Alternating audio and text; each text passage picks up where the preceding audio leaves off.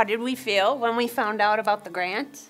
Excited! Surprise and thorough excitement. A Christmas gift that I was completely unexpecting. It's joyful. It was like getting one of the best Christmas gifts ever. We provide books for children in hospital and hospice programs. We help neighbors in need that have fallen upon hard times with basic needs. Thanks to this grant reward, we're going to be able to provide protein for families.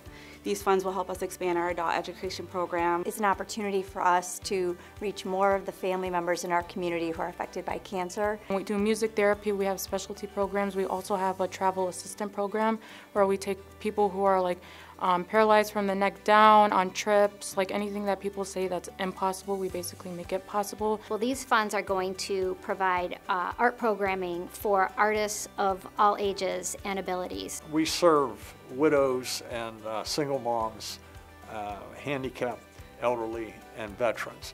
And we serve them by doing home repairs, necessary home repairs. So we are hopefully going to be going into the schools and the health classes in the high schools to talk about anxiety and how to manage their anxiety. Have certified trainers for mental health first aid so that these trainers can go out in the community and help bring awareness and teach people how to react to mental health issues that they find in the community. We're going to be able to increase the number of attendees at our Storytime room by 25%, which means that our youngest patrons are going to be able to enjoy some of that early literacy education before they're ready for traditional schooling at the preschool or even kindergarten level.